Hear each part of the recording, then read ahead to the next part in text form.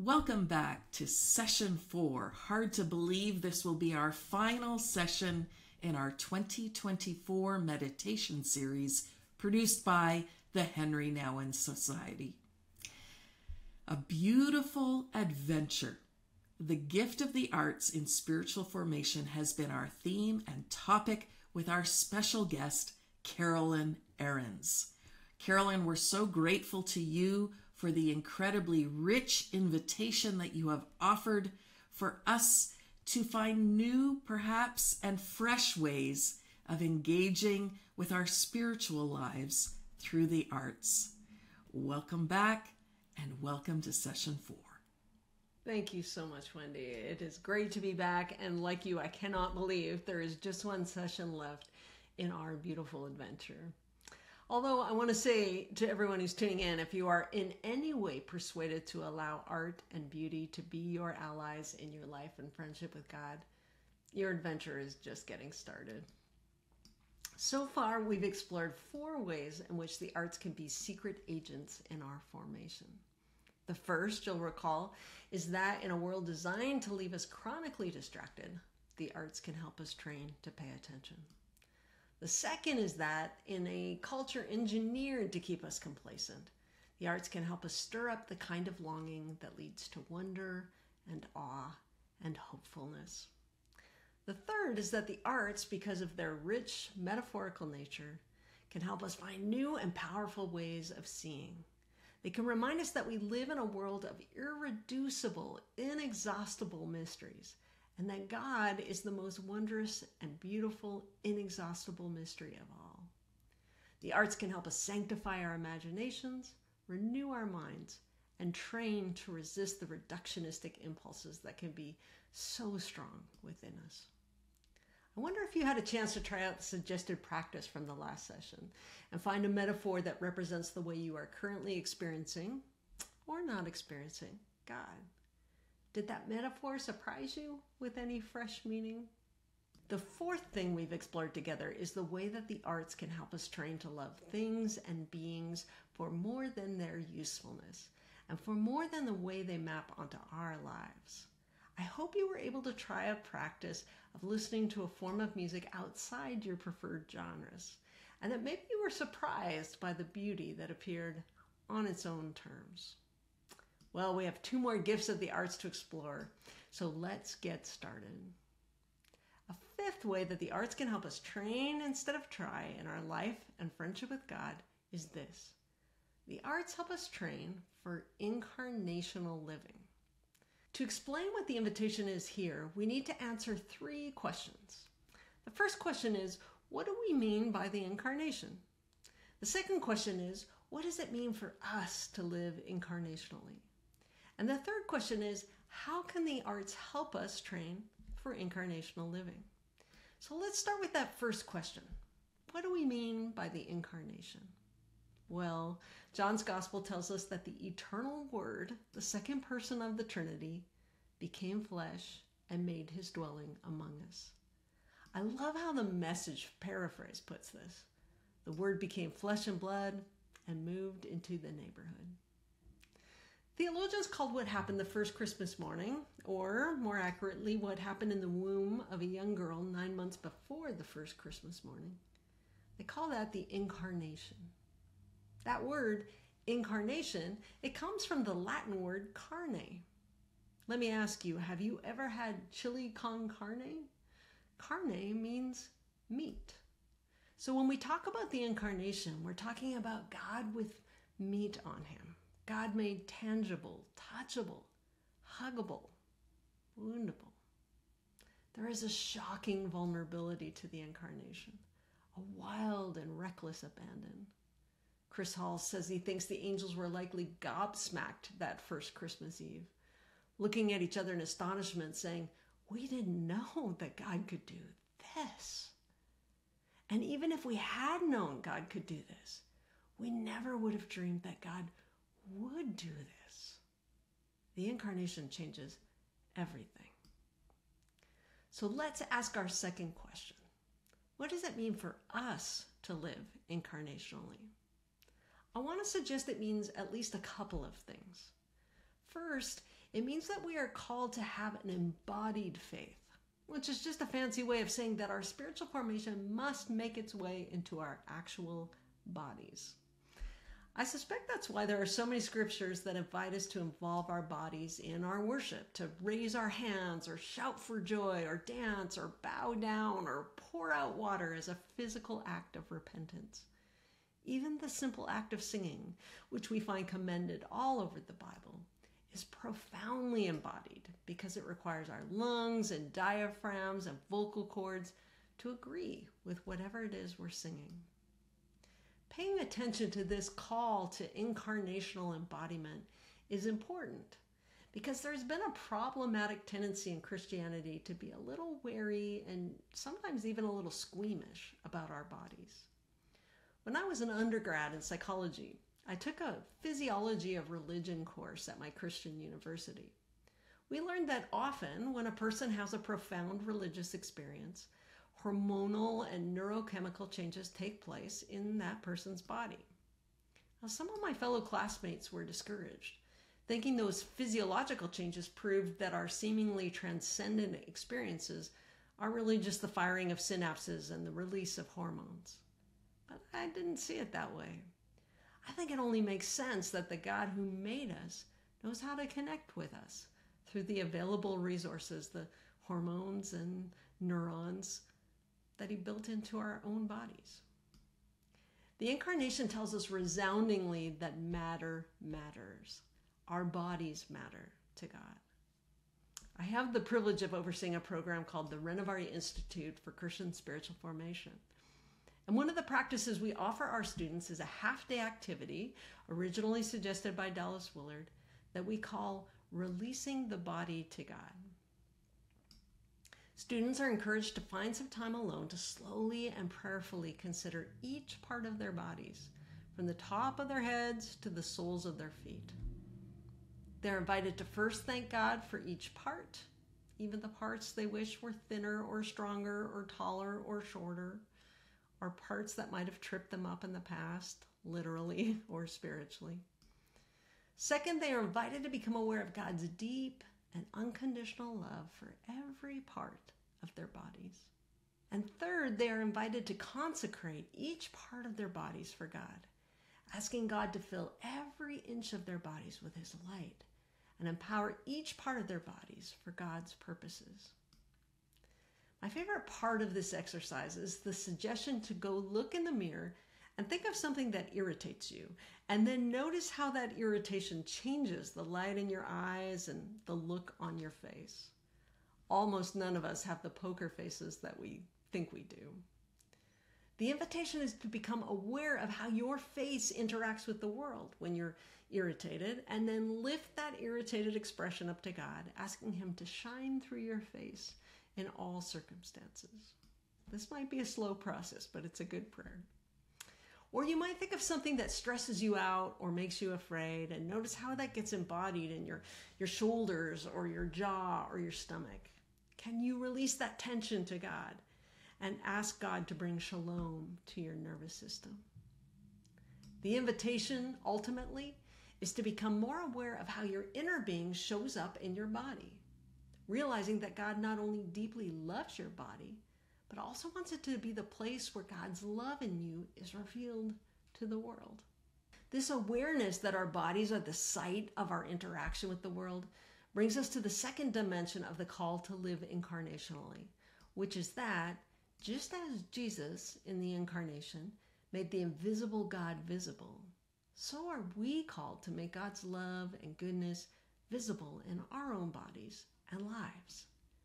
In the words of Saint Teresa of Avila, Christ has no body on earth but yours, no hands but yours, no feet but yours.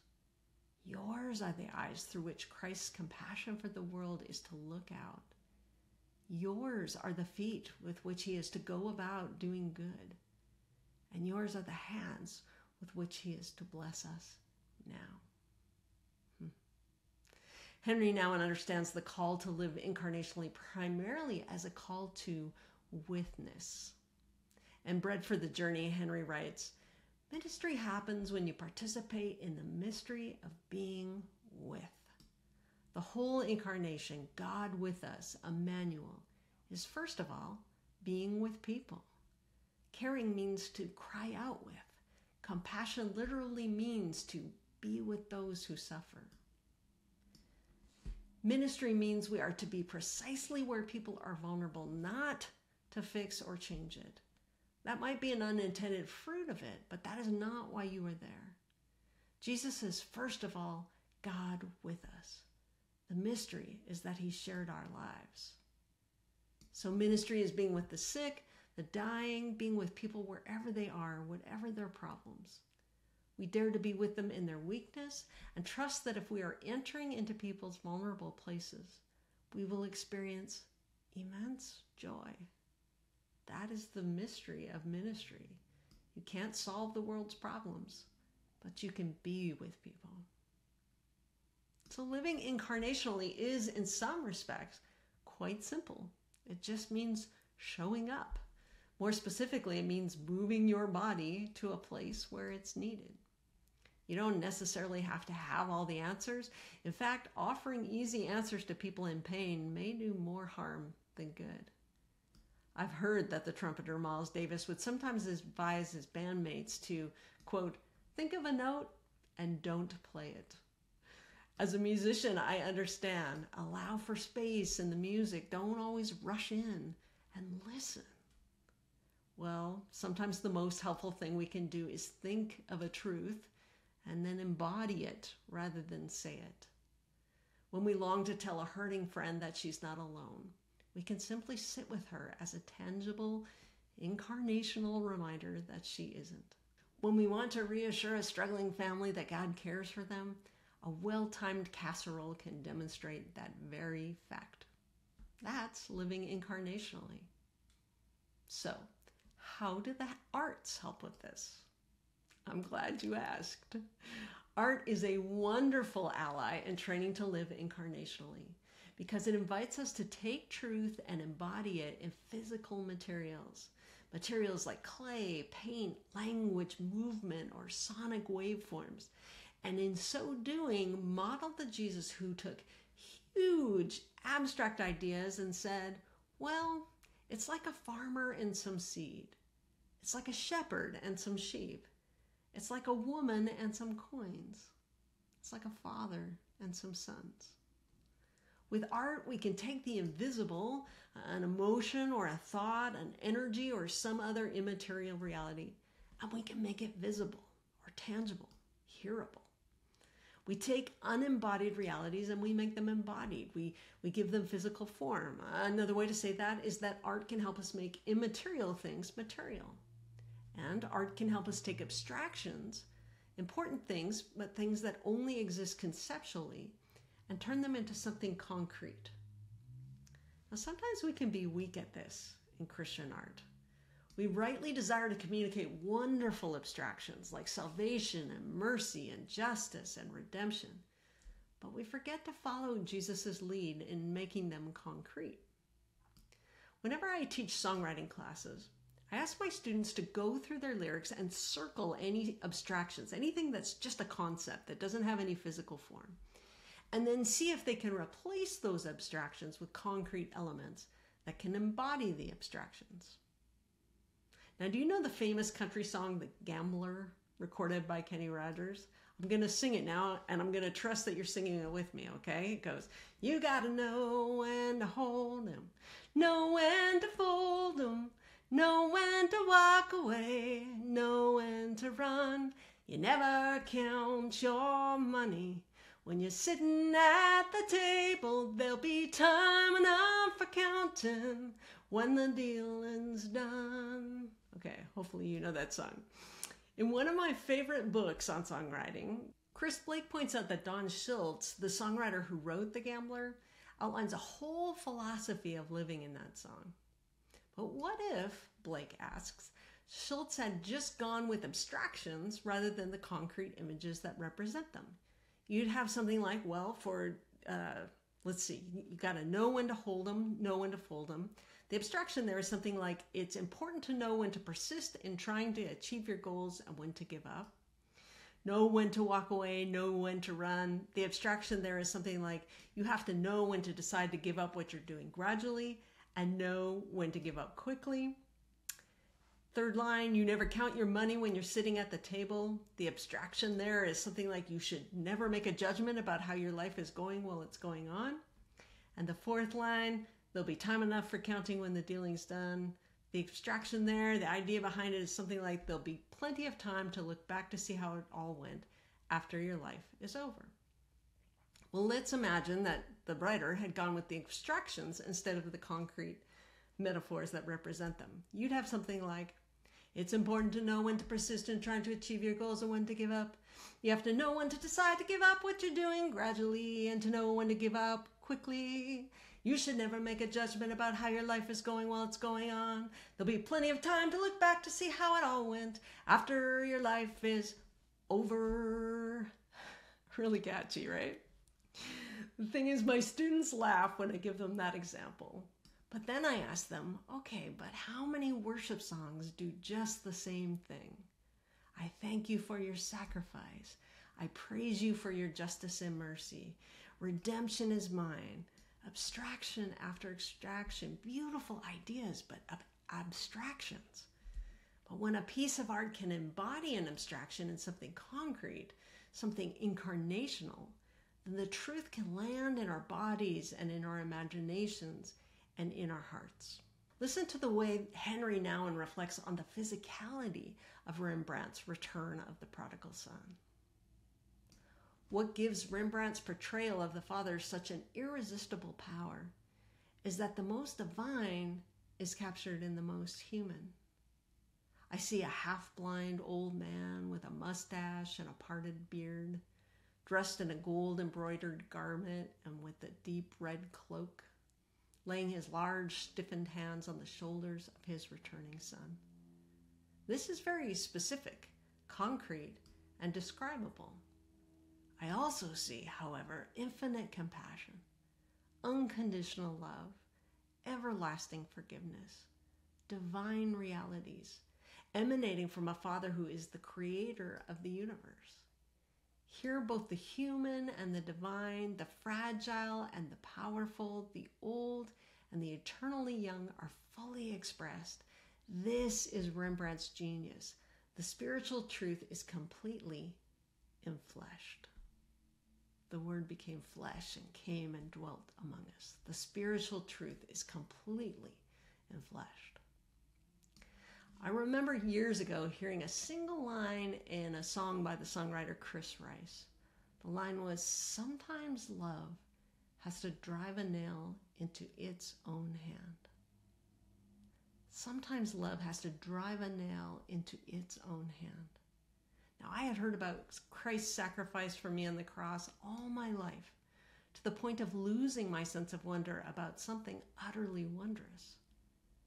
But with that one line, sometimes love has to drive a nail into its own hand, Christ's sacrifice suddenly hit me afresh at a deeper level than ever before.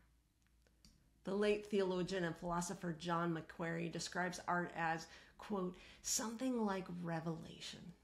What is revealed has been there all the time, but it has gone unnoticed in our humdrum everyday experience.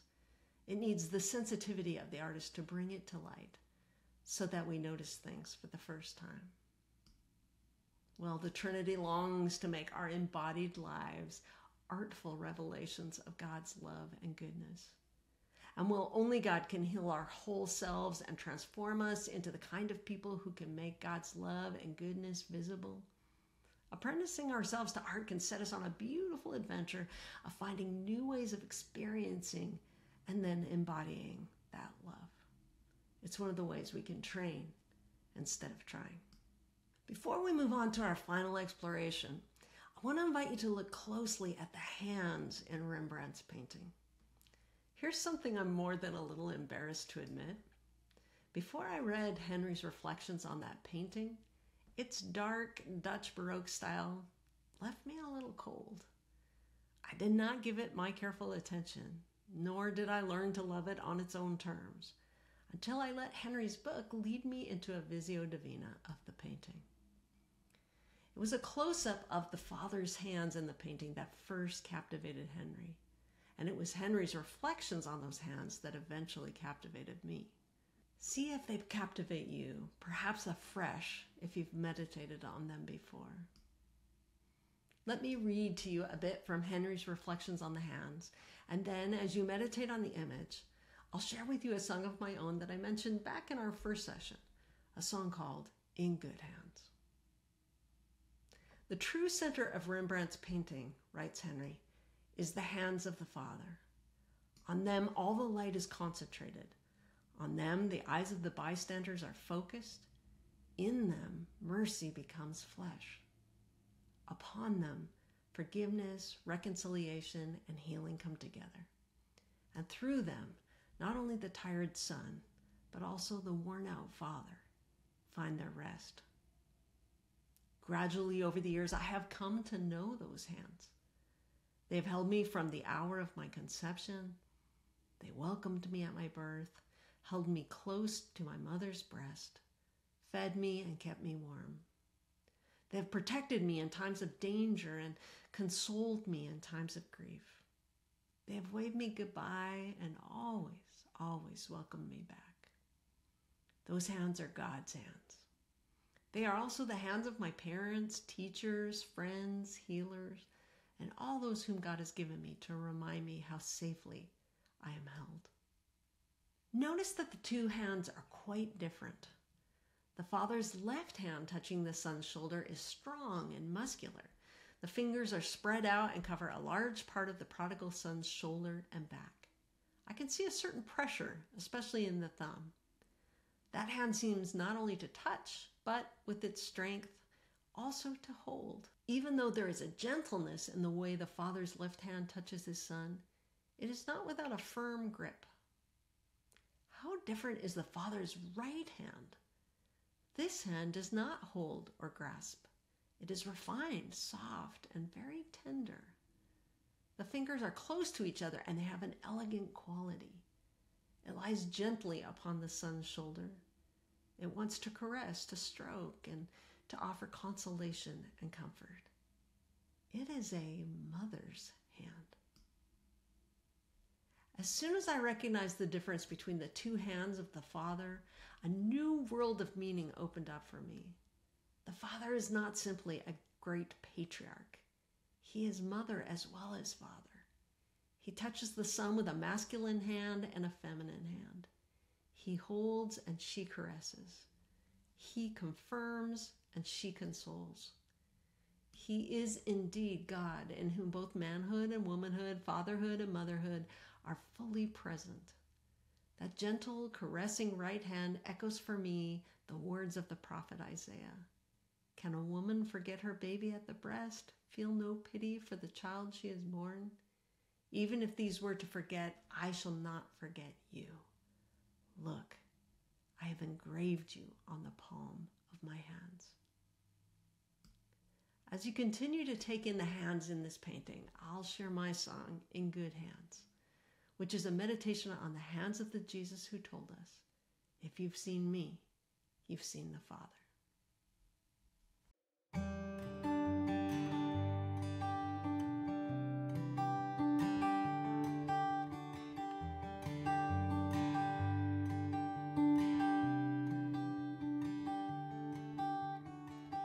His hands were calloused, oh I am sure of that, from years of nails and hammers with his father.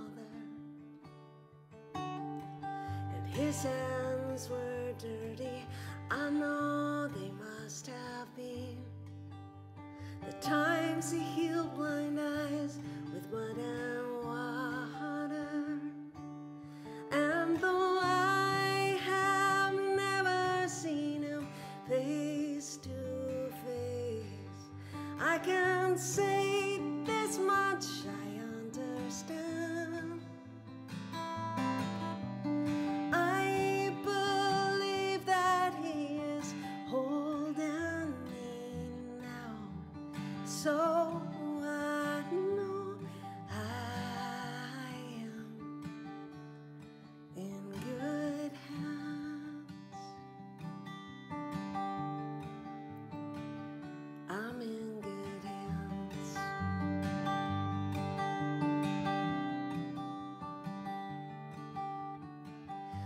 His hands were steady, breaking the bread that fed 5,000 souls who came to hear him.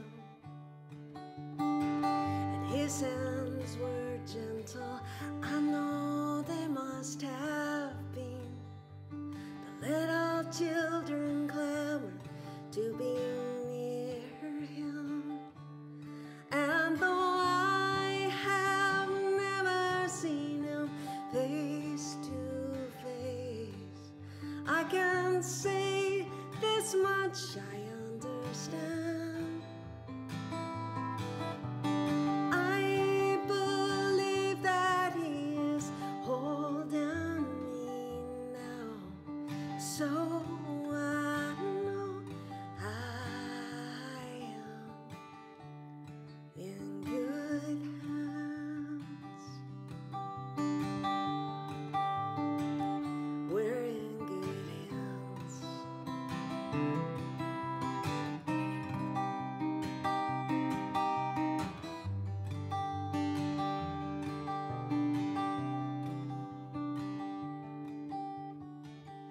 His hands were wounded, he gave his life. We know by those scars how much he loves us.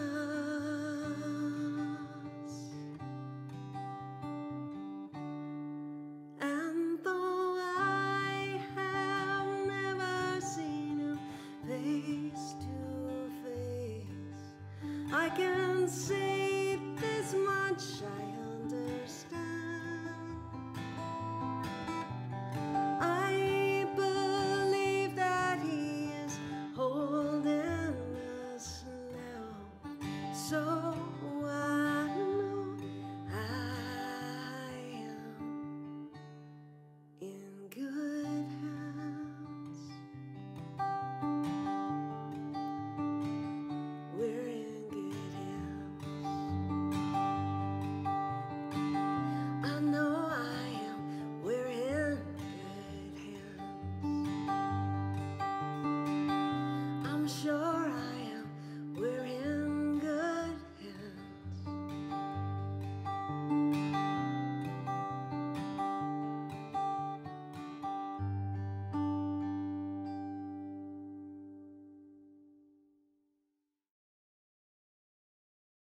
All right, my friends, we're ready to look at the sixth way that arts can help us train instead of try in the beautiful adventure of our formational journeys. I should note that, while this will be the last gift of the arts we explore in this series, there are many other ways that the arts and beauty can be allies that we haven't touched upon. You've probably already thought of a bunch, and I hope you will continue experimenting with additional ways the arts can wonderfully assist us in our lives and friendships with God. But for now, here is a sixth way the arts and beauty can help us train instead of try in our life and friendship with God. The arts help us train for direct experience. One of my dearest mentors is a South African writer and retired pastor named Trevor Hudson. Trevor brings his unique mix of Methodist and Jesuit training to his teaching at the Renovaré Institute. One thing that Trevor is always reminding us is that we are not healed and transformed by information, though information can be helpful. And we are not healed and transformed by inspiration, though inspiration can be encouraging. So how are we healed and transformed? Through interaction, through connection, through communion. Trevor got a personal reminder of this a few years ago when he was on a silent retreat directed by William Barry. Each day, Trevor had just one block of time to meet with Father Barry and speak aloud. One day, Trevor found some commentary on the Book of John in the monastery library, and he suddenly saw the text in a new and exciting way. He could hardly wait to meet with Father Barry to tell him what he'd learned. When the time came, Trevor launched into his discovery about John's Gospel. But his director looked decidedly disinterested. Finally, with the wind taken out of his sails, Trevor asked, "Am I boring you?" Bill Barry smiled. Trevor, he said, insight is second prize. Encounter is first prize. Insight is second prize. Encounter is first prize. I don't know about you, but I feel like my religious education and my own temperament constantly tempt me to focus on the second prize of insight and intellectual knowledge, and to miss and maybe even avoid the first prize of direct experience, interaction, and encounter. In a fascinating and sprawling treatise called The Master and His Emissary, psychiatrist, neuroscience researcher, and philosopher Iain McGilchrist addresses the modern tendency to privilege propositional knowledge over relational knowledge. McGilchrist explains that theorists working in epistemology often distinguish between three types of knowledge. First, there is knowledge that can be expressed in propositional or know-that statements. For example, I know that 2 + 2 = 4. Second, there is functional or practical knowledge. I know how to add numbers together. And then third, there is acquaintance knowledge, gained through direct encounter with another person, place, or thing. I know and have personally experienced how my daughter's mood and countenance will change when she finishes her math homework. In many languages other than English, the profound differences between these ways of knowing are signified by distinct words for each kind of knowing. But in English, we only have the verb to know.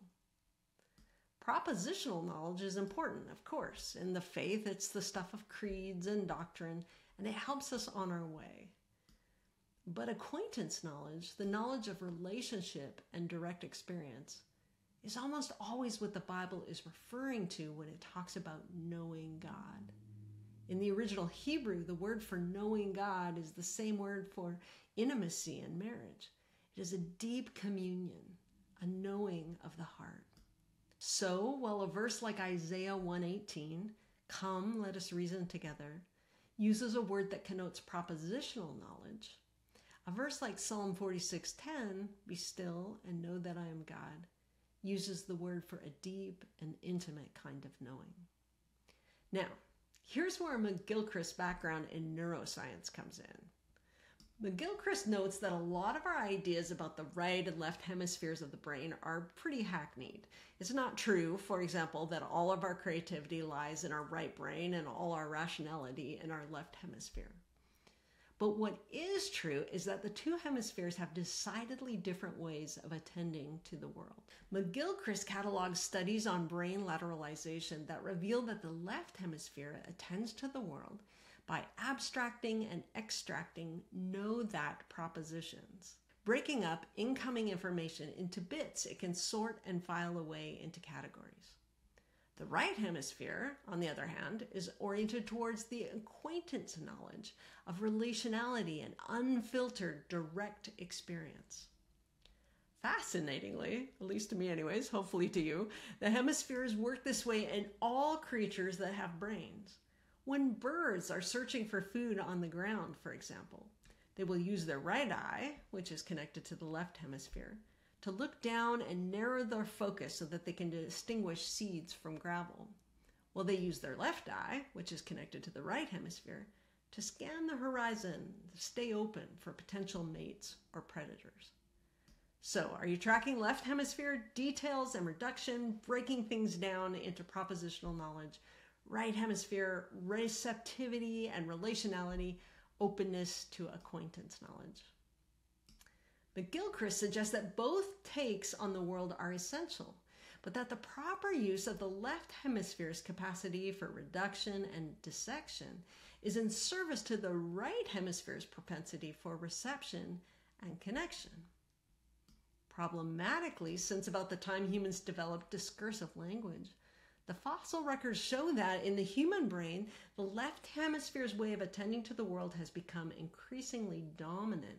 Like literally in the fossil records, it's gone from the right hemisphere being a little bigger than the left to the left hemisphere being a little bigger than the right, leading to what McGilchrist calls a spectacular hijack, in which all knowledge, truth, and meaning has been tragically reduced to only that which the left hemisphere can codify and articulate. In the second half of McGilchrist's book, he goes through the history of Western thought and culture to demonstrate how the value we place on relational knowledge, the domain of the right hemisphere, has been all but obliterated by the left brain quest for atomized propositional knowledge. Listen to how Owen Barfield describes our problem. The evolution of humankind has signified not alone the steady expansion of consciousness, man getting to know more and more about more and more. There has been a parallel process of contraction, which was also a process of awakening, a gradual focusing or pinpointing down from an earlier kind of knowledge, which could be called participation. It was at once more universal and less clear. Thus, it is rather true to say that we have come to know more and more about less and less. We've come to know more and more about less and less. So, how do we recover the priority of relational knowledge when, to a large extent, we've been shaped and formed to diminish or reject it? Well, do you remember how Henri defined spiritual formation? He said, it's about the movements from the mind to the heart, through prayer in its many forms that reunite us with God, each other, and our truest selves. I wonder if that journey from mind to heart might also be described as a journey from the left hemisphere to the right, or at least a journey from a completely dominant left hemisphere into a richer, more whole-brained take on the world. So, how do we take that journey toward direct experience, interaction, and encounter with each other and with the God who calls us beloved? Well, neurology researchers tell us that art and beauty tend to light up the right brain like a Christmas tree. But of course, you don't need a scientist to tell you that. If you've ever been transported by a piece of art, if it's ever led you to worship, you know what a powerful ally art can be in opening ourselves up to direct experience. When we are moved by art and beauty, we often speak in terms of wonder or astonishment or awakening. It might seem kind of strange that we need the arts, which are themselves a kind of mediated experience, to help awaken us to direct experience. But perhaps the left hemisphere mode of imposing ourselves onto the world in order to make sense of it is so deeply entrenched in human consciousness that we need the sensual powers of the arts to reawaken us to the world that is actually right here. So, only God can offer us a direct experience of himself. But don't be surprised if he uses art to do it sometimes. You never know when you will find yourself saying more than you can even say, and knowing more than you ever imagined you could know. I've mentioned Ron Rolheiser's book, The Shattered Lantern, a time or two in this series, and as we begin to wrap things up, I need to return to it once more. Rolheiser tells the classic story of a fish who comes to his mother and says, "Mom, what's water? They keep talking about water at school, but I don't know what it is." Now, we might be tempted to make fun of this little fish, given that it's water that he lives in. But the truth is, we live and move and have our being within the heart of the Trinity, and we often have no clue. So let's go back to our fish. His mom says, "Sure, son, I'll teach you about water." And she takes him down to the bottom of the ocean where she sets up a slide projector, naturally. There, she shows her little fish some pictures of water and some pictures of land until he begins to understand what water is. "Oh," he says, "I think I get it now. I know what water is." But the mama fish knows that so far her son only has propositional know-that knowledge. It's helpful, but it's only second prize. So the mom tells her fish, "Now, son, now that you know about water, here's what I want you to do. Just take a little time to be still and let the water that's all around you flow through you. Notice how cool it is and the way the currents caress you. Give it some time, son. and then you will understand. And this, of course, is the invitation to you and to me, to undergo the beautiful adventure of making the journey from the mind to the heart, to still ourselves long enough to let God's love flow through us and cool us and caress us, to encounter and really know the one who calls us beloved. As we close, I want to invite you to pray with a seascape from Van Gogh. I invite you to engage with your eyes and your whole brain and your body and your heart and your soul as we pray this prayer from Henri. Dear Lord, today I thought of the words of Vincent van Gogh. It is true there is an ebb and flow, but the sea remains the sea. You, Lord, are the sea. Although I experience many ups and downs in my emotions and often feel great shifts and changes in my inner life, you remain the same. Your sameness is not the sameness of a rock, but the sameness of a faithful lover. Out of your love I came to life. By your love I am sustained. And to your love I am always called back. There are days of sadness and days of joy. There are feelings of guilt and feelings of gratitude. There are moments of failure and moments of success. But all of them are embraced by your unwavering love. O Lord, sea of love and goodness, let me not fear too much the storms and winds of my daily life, and let me know there is ebb and flow, but the sea remains the sea. Amen. Thank you so much, Carolyn. Indeed, the sea is still the sea. Yeah, beautiful. As you were talking about the Incarnation, it struck me that the arts can be an ally in dismantling some of our binary thinking. And I, the dichotomy between spirit and soul and body, and spirit's good and body's bad. And it just struck me because I was in Italy a couple of months ago and was in art galleries seeing all of the nudes, right? And we've looked at the body as being bad, and sex in particular as being very bad, or something, that's shameful. And it seems to me that the arts have given us this gift of reclaiming the beauty of our created embodiedness. And that's been throughout generations and generations. It isn't a modern thing or a pre-modern. The arts have always looked at this gift of our whole self and tried to offer that to us. In what ways have you experienced art sort of taking away the either or and putting you in that place of both and, where we might say there's two seemingly almost contradictory things, but when they're held in tension, there's something even more deeply truthful about it?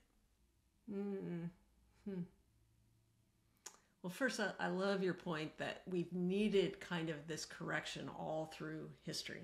It has kind of been usually the artists that say, no, look how beautiful it is. And they've sometimes, been ostracized for that and sometimes been celebrated for that. But that gift is like a thread that runs through history. So I love that. And probably still have enough of my Baptist upbringing that I still have work to do. I still need to spend time with some beautifully painted nudes and celebrate the body. And of course, issues around shame about our bodies and body image are so entrenched. So we need this help in lots of ways. The capacity for art to hold paradox is kind of a lifesaver for me. I grew up thinking everything should be binary. It was wrong or right, and your doctrine should all start with the same letter, and there should be 4 points, and that should about settle it. And in my mid-20s, I had a real crisis, kind of all of a sudden not being able to perceive God's presence. And that was when I started to read in the masters and see in all different kinds of art that one of the sort of glorious things about God is God's capacity to hold paradox. And actually, usually when there is some paradox, it's usually a sign that you're onto something rather than a threat. So I'm trying to think, of course, right now, while you ask me, I'm trying to think of good examples of that sort of thing. There's a lyric in a Sarah Dark song that says, praise be for severity that has kissed us on the cheek. Praise be for severity that has kissed us on the cheek. Or my friend Rich Mullins would write about the reckless raging fury that they call the love of God. Somehow God's tenderness and God's ferocity and his love for us, holding those things together. So I would just say, and I'll go to bed tonight and I'll think of 40 examples of various kinds of art that hold that paradox. But I would just say, I think you're really on to something. And to people sharing in this conversation, when you notice paradox, lean into it, see what's there, because usually there's something richer, there are things that are not yet dreamt of in our philosophy that are waiting. I think that's a great invitation and an opportunity for a new practice to look for paradox in art and see what it might reveal to you. I was listening to you talk about direct experience too, and this memory came back to me, and it's a story I've told often. I was one of the delegates at the Lausanne Congress in South Africa in 2010. And one of the day's themes was truth. And there were a number of Western speakers who spoke from the vantage point of apologetics. And it was very propositional. And I remember my discomfort increasing throughout the day. And one of the last speakers was this little diminutive German theologian. I don't even remember his name to this day, but he was bespectacled with his little round glasses. And in a fairly quiet voice, he said, "The truth is a person, and his name is Jesus." And I just remember it was like I could exhale for the first time that day. And there's something, I think, knit into our beings as incarnationally made, right? We're created in the image of a creator who became incarnate, that longs for that relational connection, that not containable, not reducible notion of that which brings life. The truth will set us free. Well, if we have the truth in a nice little box, then we have freedom in a nice little box too. So in your teaching with Renovaré and other places, how do you resist that expectation that you will present things in nice, neat boxes? Certainly the arts, but tell us more about how you do that in your teaching. Well, that is in process, because I actually still have quite an affection for nice, neat little boxes, and God has to sort of blow them up over and over again for me. What is it Lewis said? My idea of God is only an idea, and it can easily be an idol, and it has to be shattered time after time, and sometimes it's God who shatters it. So I do think there is a place for being able to articulate and try to get clarity about our understanding the best that we can at this moment. Even that statement, the truth is a person, is a very important kind of creedal statement that opens us up into this whole world of experience. So I think it's a little bit of a dance. And one thing I really love about the program that I get to oversee, the Renovaré Institute, the person who originally built that program, a guy named Gary Moon, he told me, just imagine that you're in a train and it's running down tracks, and one rail of the track is our cognition. It is our ideas. One of our founding teachers, Dallas Willard, said we do live at the mercy of our ideas. And so that one track is kind of opening up our narratives about who God is, who we are, what the world is, what the gospel is, opening that up to the light, really looking at it, getting healing in the places where there's distortions. So that one track is cognition, but the other track is experience. It's getting it into our bodies. It's connection. It's encounter. It's first prize. And he said, our dream for this program is that we're not going to privilege one track over the other. We're not going to pay lip service to experience and then be talking heads, all the time that we're together. And there's a real intentionality there that really helps us, considering that it's an education program, really helps us try to give weight to both those things. So we try to give just as much time to practice and experience and conversation and silence.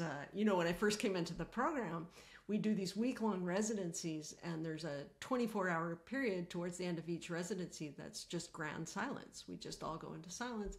And I would think, man, people are paying to be here. Can't they do their silence on their own? Maybe I should fill this all up with stuff. And I learned very quickly, people, when they were reflecting on the week later, they would always say the gift was in the silence. That's when they could begin to take what they had heard with their minds and bring it down into their hearts. So we try to do the dance. We try to keep the partners fairly represented. And then the other piece that Gary told me is we do all of this in community. That's the secret sauce. We do it with each other. We are checks and balances for each other. Those of us who are overly heady are loved into experience by those who are all heart. Those who are just all heart are loved into looking at their narratives by those who are heady. And together we approach something like life and relationship together.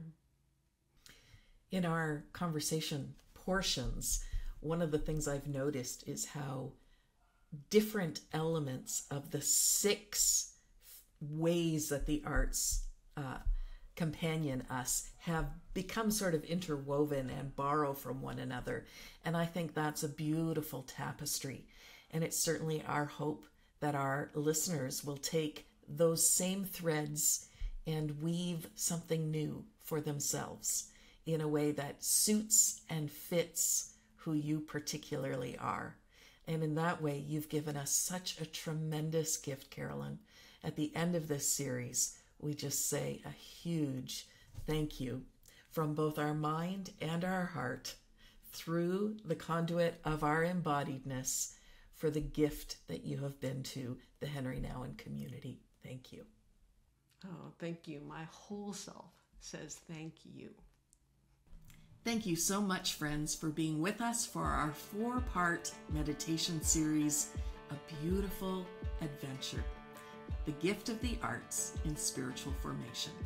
And a huge thank you to Carolyn Arends, who's offered us such a rich invitation to make space for God through the arts. Now, this series has been made available free of charge to all who registered and will live on our YouTube channel, accessible to anyone with an interest in this area. If you have appreciated the series and would like to help cover the cost of its production, we encourage you to go to our website, henrinouwen.org, where you can make your tax receivable gifts. And we're so grateful for your partnership and participation with us in making resources like this available to friends all across the world. Thanks again, and God bless.